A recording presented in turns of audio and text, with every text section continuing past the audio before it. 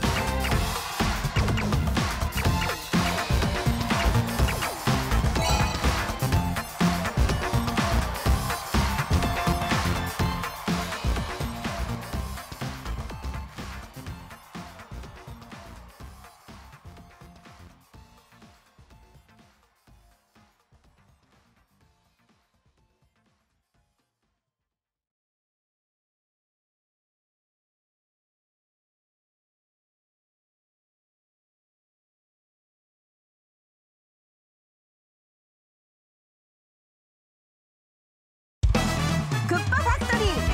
舞台はクッパ工場。怪しげな装置が緊張感を高めます。さあ全台がグリッドに並びました。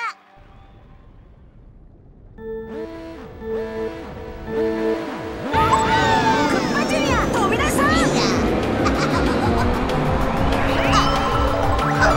ュニア追い上げてきました。クッパジュニア打ってきた。順位を落とした。ゴールドコーナーを食らった。クッパジュニア見事なオーバーテイク。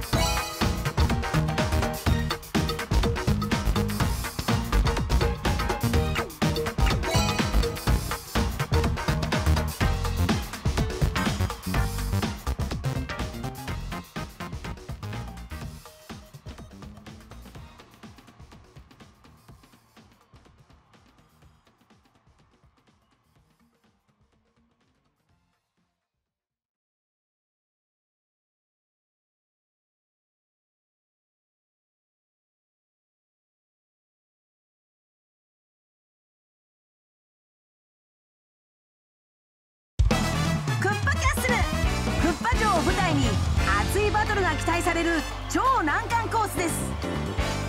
さあ間もなくレーススタートです。ク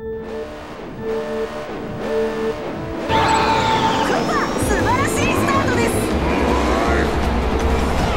いきなり相手が取り損ねた。これは痛い。クッパマリオコインを連続ゲット。ワルイージビリビリステップを叩くとにかく叩く。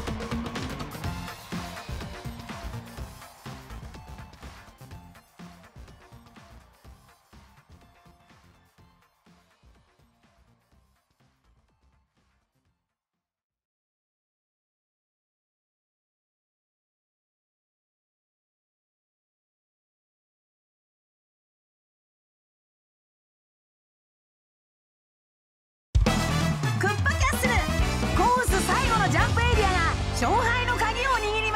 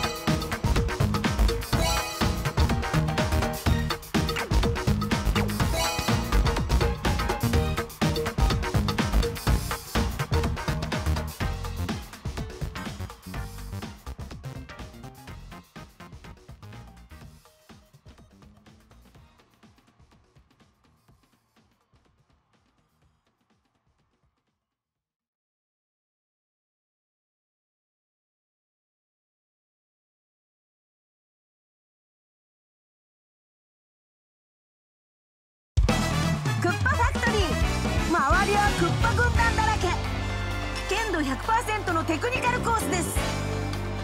さあ全台がグリッドに並びました。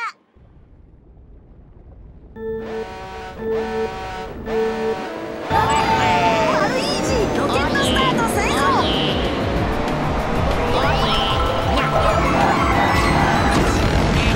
ワルイージマリオコインを連続ゲット。ライバルを捉えました。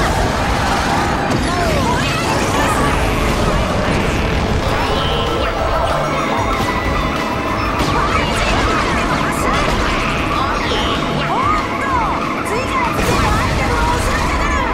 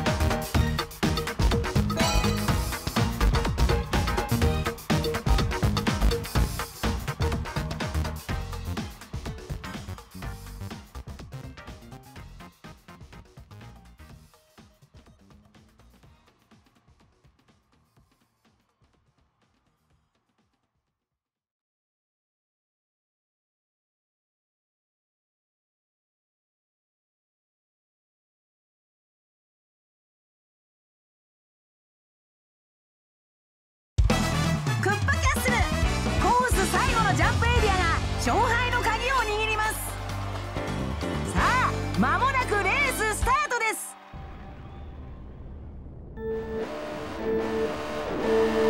ワリオロケットスタート成功。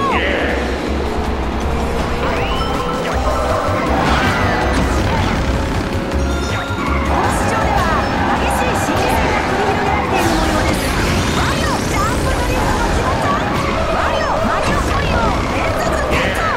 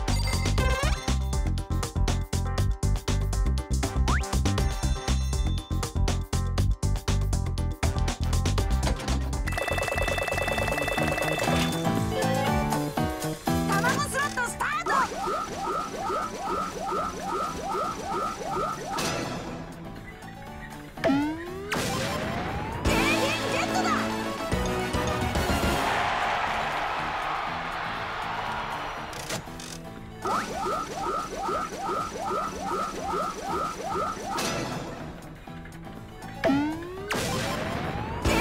ットだ。